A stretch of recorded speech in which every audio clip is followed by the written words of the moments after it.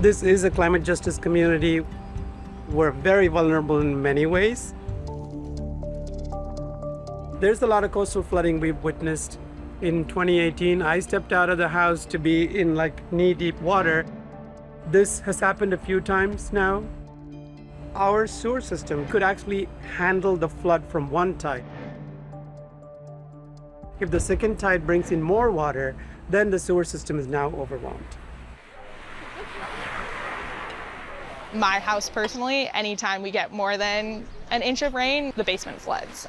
It has been increasing noticeably as time has gone on. Maybe my greatest impact is mold. It's had a really noticeable impact on my health. What we've been told by contractors is that there's no point in fixing it because it will just happen again. That's flooding specifically caused by rainfall. Do you get any impact when you get the high tides? I do not personally, but 2-3 streets over from me and also this area we're in right now, they will sometimes be under a foot of water. We know that our coastlines are going to be redefined by water. Eventually, we'll have to move.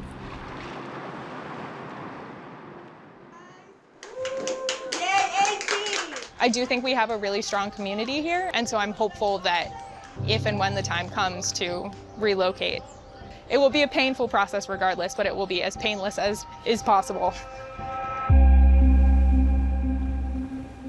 In the meantime, researchers are partnering with the city's authorities to develop a network of sensors that can warn citizens about flooding. There's a couple of different types of overland flood sensors that we've been using that are provided by a company called Hahonu, based out of Hawaii.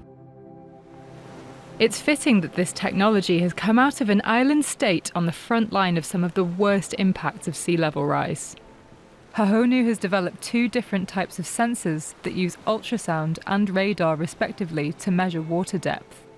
The way they do it is by sending out signals that measure both the height of the water and that distance to land and give us an overall depth of the water on the land. What is it that makes these sensors particularly innovative?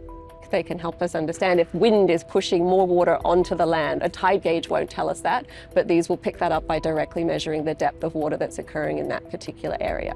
So that site-specific information is really helpful for local communities to understand the risk to them of overland flooding. We have 5 major sensor points in Boston Harbor, one quite near to where we're sitting right now.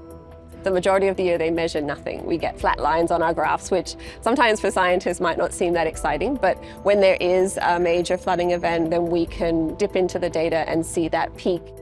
How is that data useful to the average person who might be affected by flooding here in Boston? The average person, I think, can dip in on a day when they've seen a lot of rainfall occur or where they know there might be a high tide occurring in their area and see what it means for their commute, whether they should work from home today or whether they should go into the office.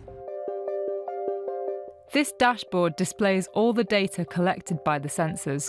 Here it gives you the site-specific information about where the flooding is occurring, where we're standing. And right now it's reading 0, thankfully. It's very site-specific, so it's literally the water depth where that sensor is located. But if the water depth there is showing 3 feet, then if you're living in the local area, it's pretty likely that floodwaters are getting to you.